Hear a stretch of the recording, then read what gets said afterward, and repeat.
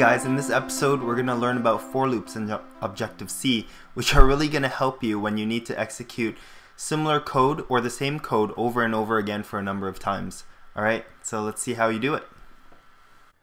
You can download this project in the link in the description below, or you can click on the link in the annotation on the screen. And in this video we're going to talk about the for loop. Sometimes when you're writing code you have a repetitive task, or you're calling a method a couple of times, or you're adding something up, and in this case that's what loops are used for. So there's something called a for loop, which lets you specify statements which you can loop predetermined number of times. Let me show you. There's three parts to it: the initialization, the condition, and the increment. In initialization, what you're going to do is to declare a variable that you're going to use to keep track of how many times your loop is going for. So I'm going to use an integer called I, and I'm going to initialize that to 0. And then in the condition, this is where I specify the condition for which the loop will terminate. So I'm going to say terminate my loop when I is greater than 10. So in other words, this would read keep looping if I is less than 10. In the increment, after every single loop, how much would I increment I by?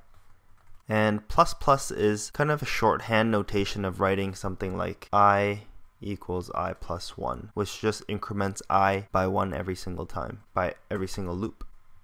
So let's say, for example, I have an integer up here called age, and let me initialize that to 0. And then in my for loop, let me say age is, well, let me just go age plus plus. So after this for loop runs, what would you expect age to be? Well, it would be 10, because in the first loop I is 0, and then in the second loop I is 1, and it goes all the way up until the 9th loop when I is 9, and then on the 10th loop I would be 10, and this condition would be false, and then it would break out of the loop. So this is a way for you to be able to write any sorts of statements in here to repeat, so you wouldn't have to write it out a whole bunch of times. Now the other thing that makes for loops even more useful is the fact that you can actually use the variable I inside the loop to do something. So let me say age equals age plus I, and let me actually quickly show you another way to write this.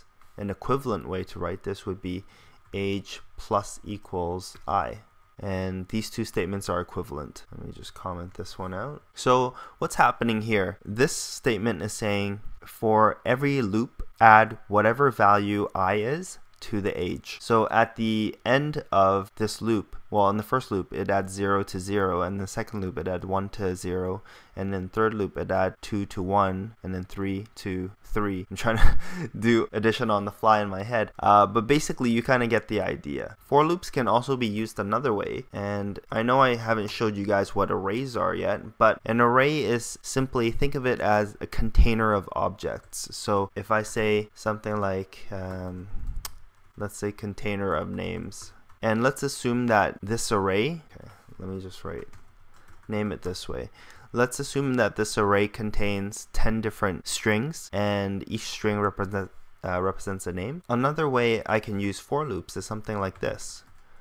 So again, I initialize my I is equal to 0 at the beginning, and then my condition would be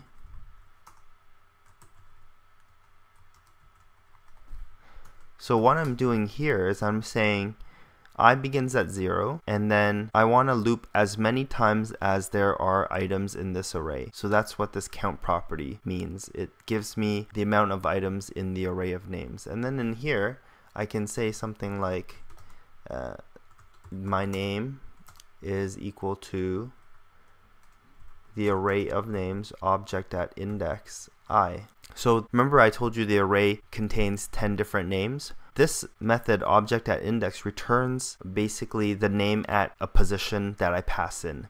So in the first loop I would be passing in 0, which would give me the first name. In the second loop it would give me the name at position, the next position, and so on and so forth. Now another way to write this is I can, if I know that this array contains strings, I can go like this,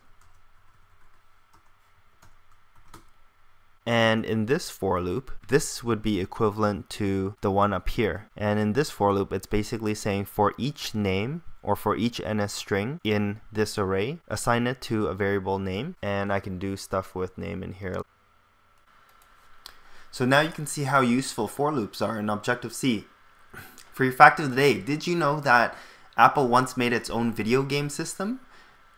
Neither did I. Check it out in the link below.